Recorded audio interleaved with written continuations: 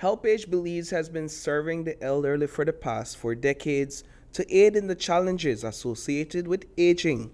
Today, Chairman of the non-governmental organization, Evan Dakers, is attending the Belize Social Protection Summit 2023 in Belize City. I think a summit like this definitely is very important for an organization such as ours. Some of the challenges, I will just mention one or two. The first one that comes to mind is, of course, income insecurity. We have a number of elderly persons who, for no fault of their own, are not getting any type of pension. Now, some of these people have not been able to get the benefits because their employers did not contribute towards the Social Security scheme. And in some cases, maybe at the time when they were working, there wasn't any scheme. Dakers also noted that access to affordable and quality medications is a prevalent issue among elderly persons in Belize. The 4-day summit was organized to bring various stakeholders together for the creation of a national social protection strategy that will address these kinds of concerns. UNICEF Belize is one of the organizers of the summit. The social policy specialist at UNICEF Belize explained why a national social protection strategy is necessary in the country.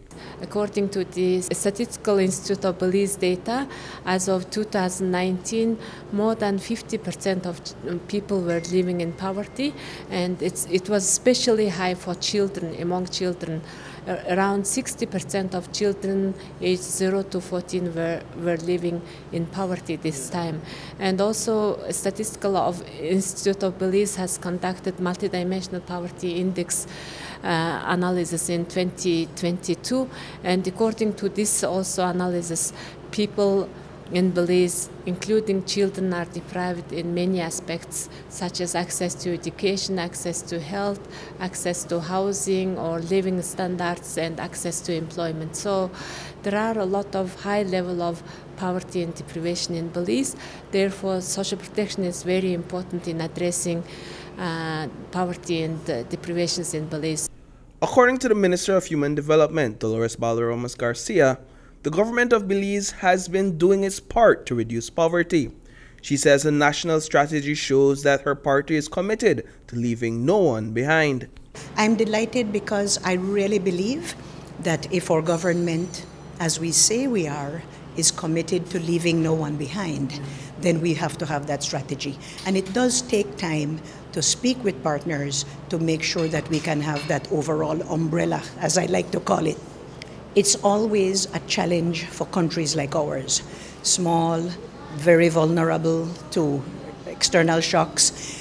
I think, though, that with Plan Belize, we're going in the right direction because we have the rollout of the national health insurance, we have the creation of jobs, we have various aspects that are continuing. The Ministry of Education has been doing an excellent job in terms of rolling out the STEAM Academy and non-traditional jobs like in the IT vets. So when you talk about all of these issues, you're talking about social protection because the more we can reduce poverty, the better we will be. While the process to develop this national strategy is underway, the elderly population in Belize may be increasing in numbers.